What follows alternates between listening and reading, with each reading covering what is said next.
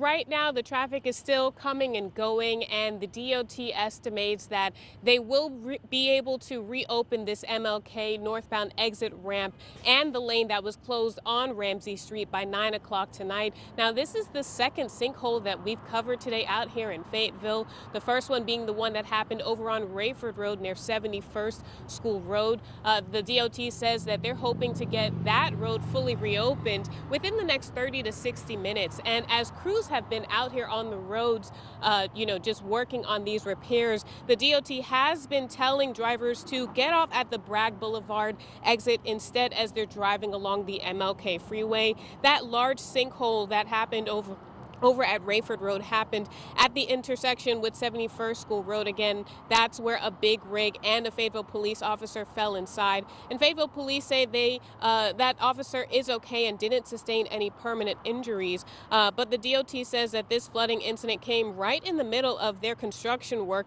at that same location that started last year to improve Rayford Road's storm drainage system. And we are building our infrastructure to be more resilient against larger storms. We've seen that with hurricanes Matthew and Florence. It's not going to be a setback. It is a one-day. A project of this scope takes 2 or 3 years, and sometimes they can get ahead of schedule. Sometimes they fall behind schedule.